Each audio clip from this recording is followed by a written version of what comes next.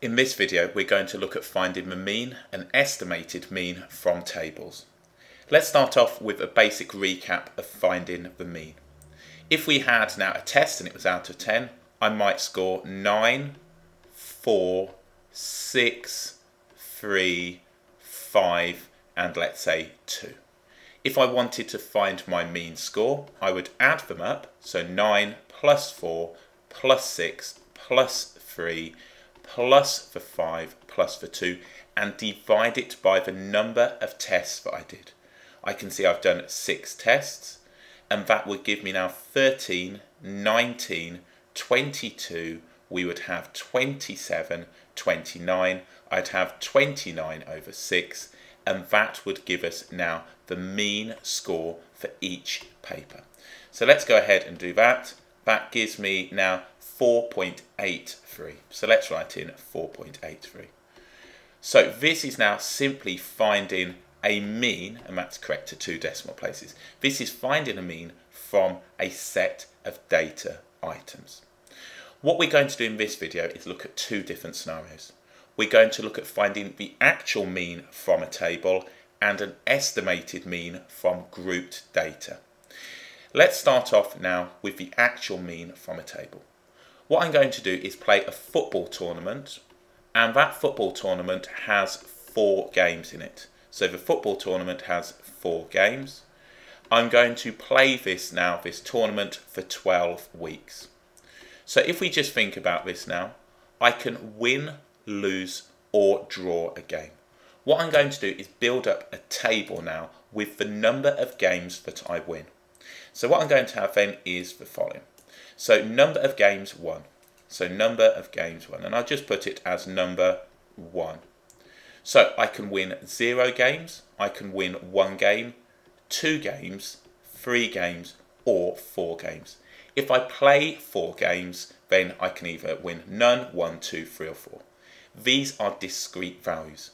So I wouldn't have, for example, 0.62. What I'm going to look at now is the frequency. So what we have is a column for frequency. So let's go ahead and make up some values. I'm going to play this now for 12 weeks. So let's say that in now for the number of games, so number of games 1, 0, I'm going to say for 3 weeks I won no games. 2 weeks I won 1 of the games. Out of the 12 weeks, let's say I had now 4, that's going to give me 6, 9, we will have 1 and we will have 2. So 3 weeks I won no games, 2 weeks I won 1 game, 4 weeks I won 2 games, 1 week I won 3 games, and 2 weeks I won 4 games. What we need to do is find the mean number of games I won in each of the 12 weeks. And the way that we do this is now multiply the frequency by the number of games. So all I'm going to write informally here is the frequency multiplied by the number of games won. So I'm going to have 3 times by 0, which is going to give me 0. 2 times by 1, which is going to give me 2. I'm going to have 4 multiplied by 2, which is going to give me 8. I'm going to have 1 multiplied by 3, which is going to give me 3, and 2 multiplied by 4, which is going to give me 8. If I sum this, and the notation I'm going to use is sigma notation. Don't allow this to scare you at all. Just write it down. It just means sum. What we've got here is the following. It's the sum of now the frequency multiplied by the number of games. Often you might see this as x being the number of games that you've won. So if I do this, the sum is just me adding them up. So I'm just going to add them up. So 0 plus 2 plus 8 is 10. That gives me 21.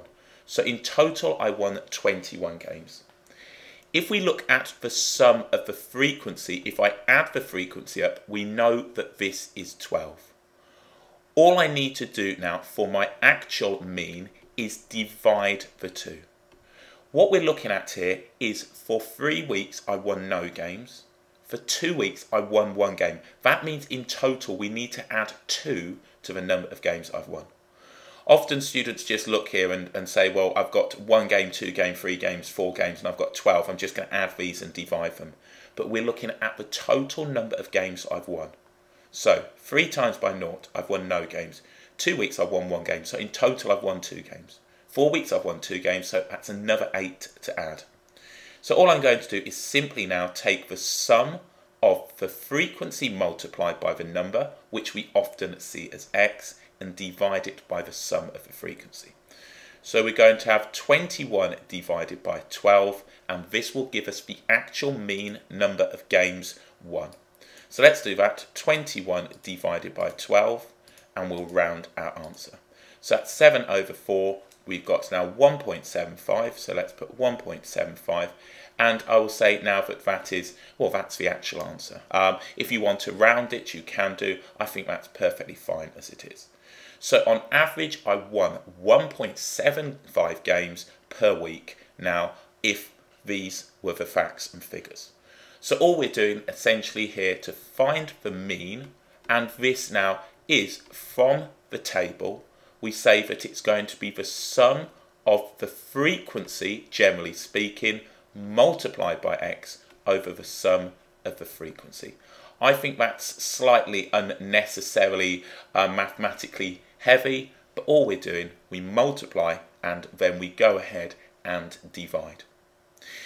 Okay, so what we have here are discrete values. What we're now going to do is look at an estimated mean from a table when we have grouped data. So this time what I'm going to do, I'm going to breed worms. So let's breed some worms, and we're going to look now at the length. So this is going to be the length, and this will be in, let's go for millimeters. So what we'll do, we'll make some midget worms, and we will start doing these. So what I'm going to do is a table. So I'm going to just put my table on now. Let's do this, and I'm going to put some columns on. And what we're going to do is look at the length, and this is going to be the length. So let's put in the length, and often you'll see this to be x, so length, and this is given in millimeters. So what I'm going to have is grouped data. So I'm going to have now 0, and then I'm going to say L, and we will have now on here, and this will be, let's say, 10. So this is going to be 10 millimeters. If I now look at the next group, I'm going to exclude 10, and I'm going to include now on here. Let's make this, we'll make this 20. We'll make this nice and straightforward to begin with. We'll then have 20, we'll have the length, and let's say we're going to have now, we'll go for 30, and then we'll have 30, we will have the length, we will have, and we'll make this slightly more challenging, 35, and then finally we will have 35, we will have now L, and we will have 40. So what we've got is grouped data. So for example, if I had on here now, one of my midget worms was 0.8, so 0.8, we could put it in the first one, 0.1 could go in the first one, 0.3 could go in the first one, 0.65 could go in the first one, 0.017 could go in the first one. So these could go in here. What we could also have, if we looked at this, we could have now 9.4, we could have 7.8, we could have 9.36, we could have, let's say, just under 10, so 9.987. What we can see here is that I'm putting lots of different worms into this category.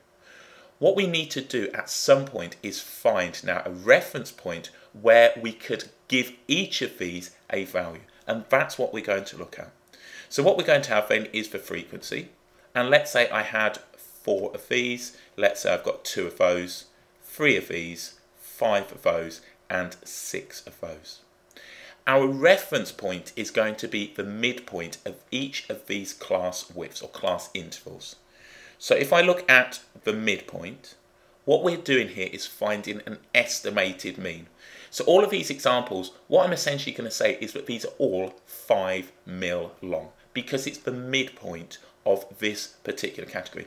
I've put some very low numbers and I put some very big numbers. So what we're going to say is that they all have an average now of 5, and that's the midpoint. The midpoint of 10 and 20 is going to be 15. The midpoint of 20 and 30 is 25. The midpoint of 30 and 35 is 32.5. The midpoint of 35 and 40 is 37.5. all we need now is a column for the frequency multiplied by the midpoint. So what we're going to have here is a frequency multiplied by the midpoint. So I'm going to have now on here, instead of doing what we did before when we had these discrete values and we had 0, 1, 2, 3, we're now going to look at this continuous data here, taking the midpoint. So 4 times by 5, that is going to give me 20. So what this is saying is, on average, if I added up all of the lengths of now the worms in this first category, they would amass to give me 20 millimeters. That's all it's saying. I've got 4 of them, and on average they're 5, so if I wanted to add their total length to my table, it's going to be 20.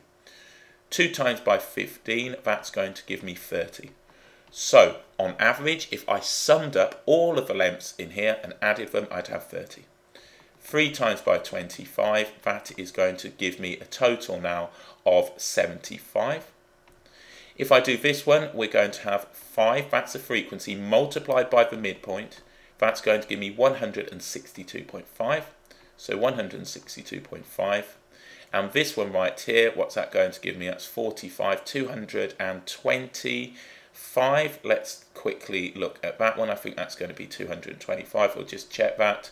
So 37.5. We'll just check that that gives us what we want. So 6 times by 37.5, and that's 225. So what I'm now going to do is the sum down here. So just looking at this, I'm interested in the sum of the frequency times the midpoint, so that one, and then the sum of the frequency. What this column is going to tell me when I add all of them up are now the total lengths of the worms that I have, assuming that they take the midpoint of each of these. So this is now the sum of the frequency multiplied by the midpoint. And all I'm going to do is put this in the calculator and add it up. So we're going to have plus now on here the 162.5. So let's put this in. So 225 plus the 162.5 plus now the 75 plus the 30, and then we're going to have plus 20. So let's check that I've got all of that in. And that's going to give me now in total 512.5. So 512.5. If we look at the sum of the frequency, so this is the number of worms I've got, 6, 9, 14, 20.